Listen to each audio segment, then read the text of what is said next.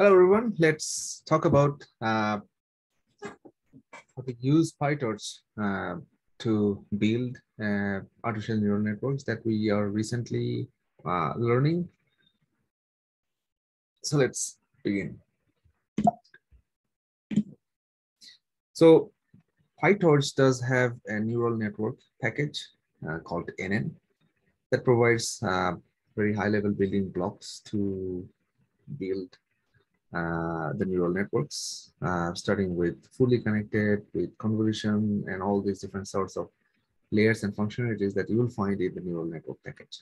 So in order to learn more, you can definitely, it's a good thing to read or go through the neural network package documentation. But again, I will, in this particular video, I'll demonstrate some of these common functionalities that uh, you might see or may want to work. So neural network package also use auto-grade functionality. So I mean, all these building blocks are differentiable in a lot of ways. So we can, this allows us to quickly, easily implement neural networks by putting together, I mean, just stacking the layers, layers after layers, and you can calculate all the weight updates fairly quickly using the automatic differentiation module. Uh, so neural network module contains layers, and also it does have a function called forward to do forward propagation. So given an input data, if you'd like to predict, I mean, do forward propagation to this to get the output, you just call the forward and pass the data. So it's I mean, very, very relatable function, right? So a typical training procedure for neural network in PyTorch is, so you define the neural network that has some learnable parameters. I mean, actually maybe the required grad parameter should be set to true for weights and biases. Iterate over the data set of the input. Maybe you may want to do some certain number of epochs. Process input through the network, maybe call the forward function to pass that selected data, compute the loss, and calculate, propagate gradients back to the network parameters. I mean, definitely you call the backward function to calculate the gradient of loss with respect to the parameters that you define, weights and biases, and definitely call, update the weights. And you iterate this process many times, a certain number of epochs, and you just call it, right? So maybe save the base model. So this is the typical process, and you're no strangers to this. So PyTorch has a, I mean, you can implement these, follow this same process that you learned in the last couple of weeks. Maybe now, since the beginning of this course, you know how to do that. So let's just realize this or build our first artificial neural network model using PyTorch. So again, I've mentioned that the neural network package does have all those building blocks. It does have conv2D to work with two-dimensional convolution operations, the convolution layers, linear modules to build that fully connected layers. There are plenty of other type of layer. I mean, definitely these I've provided some links that you should check the what type of layers that you can introduce that. And also, if you're, I mean, you can build your custom neural network by extending from the superclass, which is the neural network package module class. So meaning that the class that is a subclass of module class is a module, right? So you can also in the init method you construct that neural network that you'll see next. So this is actually, so we see that we're importing the neural network package, torch.neural network as an end. So as you see here, so we're constructing a class. I mean, creating a class is a subclass of nm.module that I mentioned. So meaning that actually this new class, and you can rename it in the way that you want. It can be mynet or yournet or something. In the constructor, so we need to call the constructor of the superclass. Okay?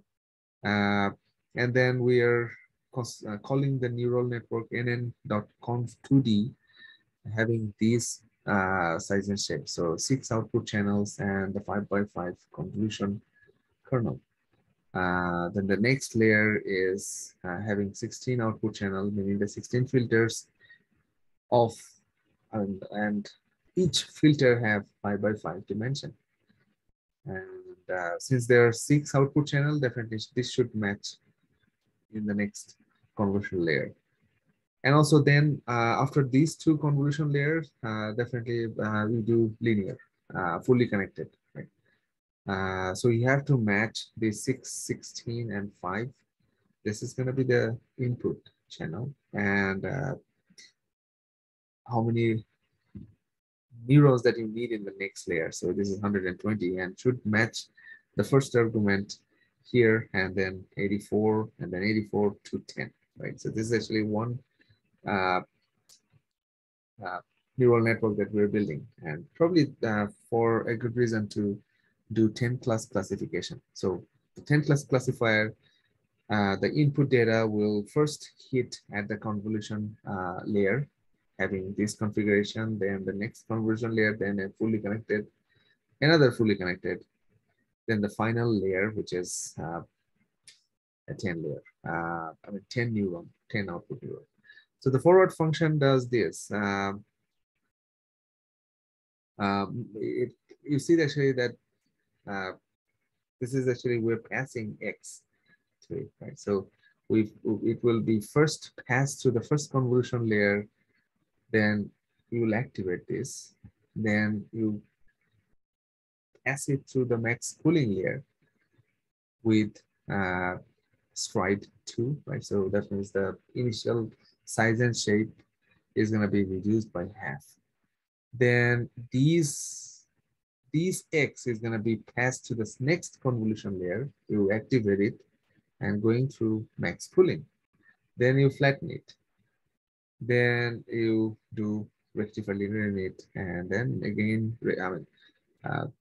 pass it through this first fully connected layer, then the next fully connected layer, activate it, then the last fully connected layer, and you don't need to activate because this is a, as a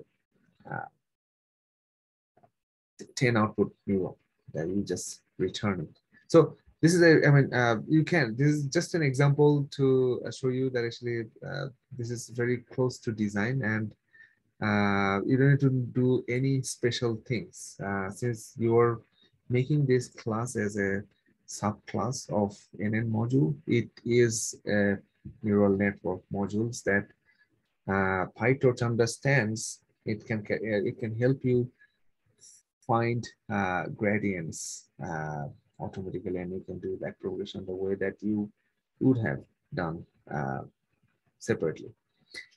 And if you print the neural network, you can see actually what are the configuration of this. And since this is a subclass of NN module, the print operation is overloaded to show you the details of the model and how many layers are there and their configuration. So it is very helpful to see actually how to read, how to first construct a neural network architecture, and then see actually what are the properties. So the forward function, so you just have to define the forward and backward in the new function, that new class that you're designing here. So you have to define that.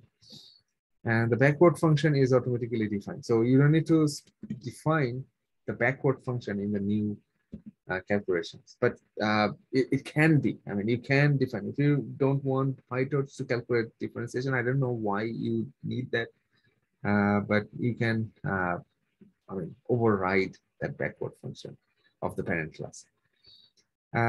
You can check how many parameters in your model by calling the parameters function. Yeah, as you see here, so list of net parameters, you see that actually it returns 10. So you need to, so these are the number of parameters and the size and shape. The size is 6155. So these are the weights that you need to learn. Let's try a random 32 by 32 input. So this is a one particular input. If you pass input to the net, it will call the forward function. So you see actually that calling the forward function manually of a class, which is a subclass of module, is wrong. I mean, PyTorch is gonna throw an error for that. So the call the, I mean, this is actually the name of the class, I mean, the object of this class, and then as the input data, which is a tensor of random numbers drawn from normal distribution.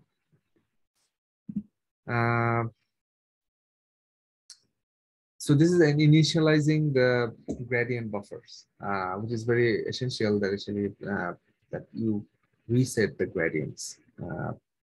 And whenever you call the backward to calculate the gradient of all parameters that used to compute out, so you just simply call the backward, or you can call backward with respect to something, maybe X. So torch.nn only supports mini batch gradient descent, mini batches. So the entire neural network package only supports inputs that are mini batch of samples, not a single sample. So for example, nn.conf 2D will take in a 4D tensor. So if your past data to the neural network, say for example, the forward, you see actually we have to make it look like this is the number of samples that you're passing, number of channels, and the resolution. So it has to be a 4-dimensional tensor. Number of samples and channels, height and width. If you have a single sample, just use unsqueeze 0. So it will add those fake dimension to be used in the net function or the forward pass, or to be used in the network. So before proceeding further, let's recap. Actually, all the classes that we know. The torch.tensor creates data as a multidimensional array with support for AutoGrad operations like backward. Also holds the gradient with respect to the tensor. NN module is a neural network module, convenient way of encapsulating parameters with helpers for moving them to GPU, exporting. And NN parameter is a kind of tensor that automatically registered as a parameter when assigned as an attribute to a module. AutoGrad function implements forward and backward definitions of an AutoGrad operation. So let's dive in more. So you need a loss function in order to train the neural network. So loss function. So neural. So you take a look at this link. This is a link to the loss function, available loss functions defined in PyTorch. You'll find most of the loss functions that you have learned so far are there. So neural network MSE loss is the loss that calculates the mean squared error. So as you see here, so mean squared error loss. So say first you calculate the you forward pass by calling the model with the input, 4-dimensional tensor, and say this is the target, and you calculate the MAC loss. So the criteria is the MAC loss. So the loss is criteria, and this is the output and the target, right? So you have to match these, right? So you calculate the loss, and you call the loss dot backward to calculate the gradient, right? So this is a chain of input. So you're no strangers to this. I believe that you can follow along the chain of differentiation to calculate the gradient. PyTorch does calculate the gradients for you. As you see here, loss dot gradient function. This is the MSC loss, and you can verify actually what are the gradients functions that PyTorch is registering every single time.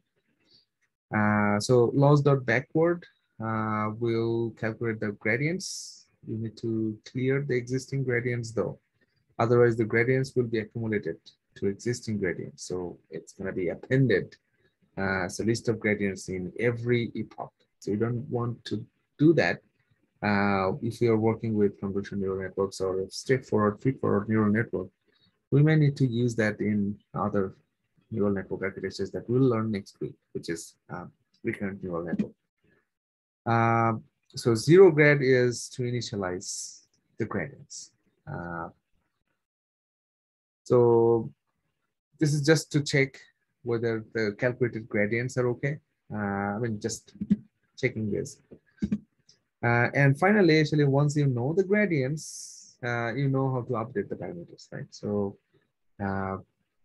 this you call, I mean, you subtract the gradient with the learning rate, right? So the previous f, which is the f equals f minus alpha times the gradient.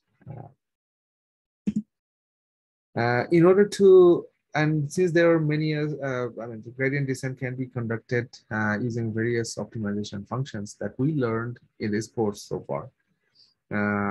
So PyTorch does have an optimization library, Optim, torch.optim, where you can find all those optimizers, gradient descent based optimizers that you can just invoke with the name, right? So this is a stochastic gradient descent optimizer with learning rate 0.01.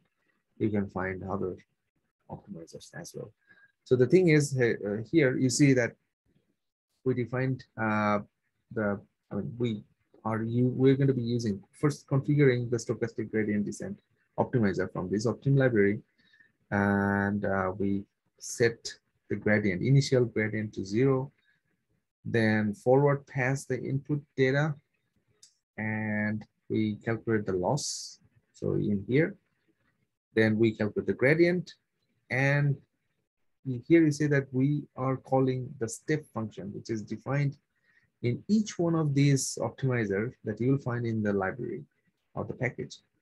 You just call the step. So what will happen is it will update, I mean, the parameters, and you know what is going to happen. So it's going to be, so the parameter minus alpha times its corresponding gradient. So it's that simple. So you're not, I mean, no strangers to what happens in each one of these steps. But again, PyTorch is very, very customizable. So meaning that actually you can see actually what is happening in each one of these steps. But again, it's very easy to follow along what is being happening in the real experiment. So note that actually that how gradient buffers had to be manually set to 0 using this. So you have to set it. So this is because gradients are accumulated. So if you don't 0 gradients before each backward, you will begin accumulating gradients, which is not a desirable property in feed-forward neural network, but is essentially a desirable property in some other network, which we'll see in recurrent neural network in the next week. PyTorch does have other layers like dropouts, batch normalization. Just take a look at the documentation. You'll find uh, proper documentation on how to use that. So now let's train the classifiers. We uh, will be working on Cipher 10 plus image classification problem. So what about the data? So generally, we have to deal with image, text, audio, video. You can use a standard Python package that to load the data into number array, and you know how to convert a number array into tensor. For images package like Pillow, OpenCV are very useful for audio data. SciP or Librosa. Text data, Python, NLTK are really good option. All you need to do is specifically for vision, we have created a package called Torch Vision. So in PyTorch, there is a Torch Vision library comes with the package, which has some built-in Hello World style dataset. Cipher 10 MNIST is one of them. For this tutorial, we'll use Cipher 10 dataset. It has the classes, 10 classes, which are airplane, automobile. So these are the 10 classes that you will see. And each image is an RGB space, meaning the 3-channel. And there is width and height is 32 by 32 pixel. So now this is the work environment. Working steps is load the data, load and normalize the training and test data from Torch Vision, and then we'll define the convolution neural network, define the loss function, train, and then test with test data. So let's first do loading. Using Torch Vision, let's load the data. So Torch Vision library will first load the data, and before that, let's learn about two transformer functions called toTensor and normalize. So we transform them to tensors to normalize them between -1 to +1. So these are very handy functions.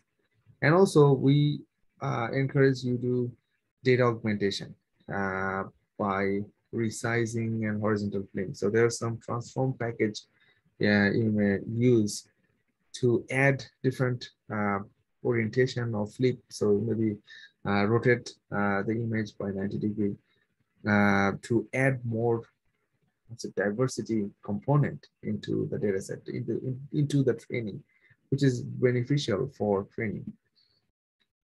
So here you see that actually, so we construct the first transform. So this is a transformer. So this is a chain of operations that is going to be done by this transformer. So train underscore transform is a transformer that will transform the input data. First, it will flip, horizontal flip, and it will scale it down to -1 to +1. Then it will normalize that using the mean 0.5, 0.5, 0.5 in the 3-channel and variance 0.5, 0.5, 0.5 in the 3-channel. This is a transformer for the test data set. You see that actually there's, during the testing, usually we don't want to augment the test data, right? So that's why actually random horizontal flip function is missing. So all we need to do is just scale it and normalize. So this is the training data and test data. You see that we passed the transformer, specific transformer that we defined earlier for this call. So what is going to happen after this is it will load the data and save it into the data. Current working directory is data folder. And it will shuffle. Test data, it will not be shuffled. What is going to be the batch size and the class labels. So everything is going to be stored there. You can show the image using imshow, some of the image. So these are 4 images. So range 4. So and their corresponding ground true label. So this is a truck, deer, and this is a cat, and this is a sheep. So, and also since we have a GPU support in this particular configuration, so let's train on the GPU. So you're no strangers to the devices. I mean, if you have a torch CUDA is available, if it returns true, then your device is CUDA. Otherwise, your device is CPU. So these are the keyword for PyTorch work environment.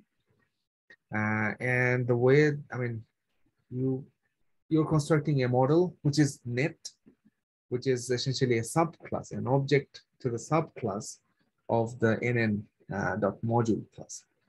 So you just send it. All you need to do is just send this model to the device of your choice, say CUDA. And all the input and the targets, you have to send it to the CUDA device as well.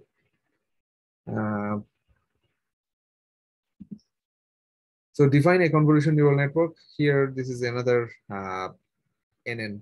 So the net module, the convolution neural network was designed. And as you see, that if you'd like to build your own neural network, have a class defined, right? And also in the constructor, and also have a class defined, which is a subclass of nn.module. And you have to define two functions, two member functions. One is the init, which is the constructor, and you have to override the forward function.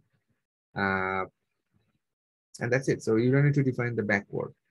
So, and again, here you see that we are constructing our first object and then we send it to the CUDA device.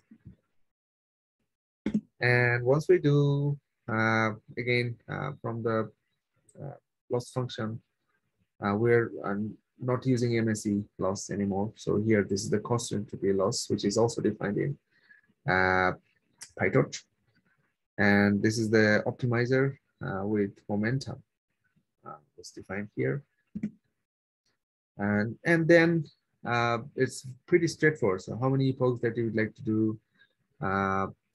And what you need to do is construct a batch. And once you have the batch, you just forward pass that batch and calculate loss, calculate the gradient. So loss.backward will calculate the gradient with respect to the weights, right? And then you just optimizer step is gonna update the parameters, right? And this is just for benchmarking purpose, like actually that every 2000 iterations, you would like to see actually what is happening, right? So these are the steps that you see that actually the loss is decaying. The 3 epochs that we run. These are different batches, which is not pretty good, although this is only a 3 epoch run. If you let it run more, maybe you'll get a good loss. I mean, lower loss than the one that you see here. Once the model training is done, you just save it. Save it using the torch.save function, and it will be saved as a dictionary. The architecture and also the weight values are going to be saved there in the file. We can load it back. So you first construct the net object and then load state dictionary from the file that you saved in the previous step. And then you want to test the test data set, right? Using the model. So this is actually a test data. This is the ground truth. All you need to do is call net-eval and pass those images, the test images to it. And if you'd like to use GPU to do this prediction, so you should send it to the device, which is the CUDA at that point. So these are the prediction that, as you see here. And again, if you run it, all the test samples, say 10,000 test data set, it turns out that it is 52% correct. And again, this is a 10 class classification example. So which is okay. I mean, you see that we have an for 10 class classification uh, for a 10,000 test data, our accuracy is 52%, which is better than random, right? So, I mean, the random prediction would be 10% accuracy, right? So randomly picking any one of the 10 classes out of 10,000 data samples. You can see actually for what classes, what is the performance. As you see here, so out of these 10 classes, you see that each individual prediction performance, as you see the performance of this model is really, really poor, 12%, almost random, right? So you get a good idea about how to construct and how to evaluate a PyTorch model. All right, so I'll see you in the next video.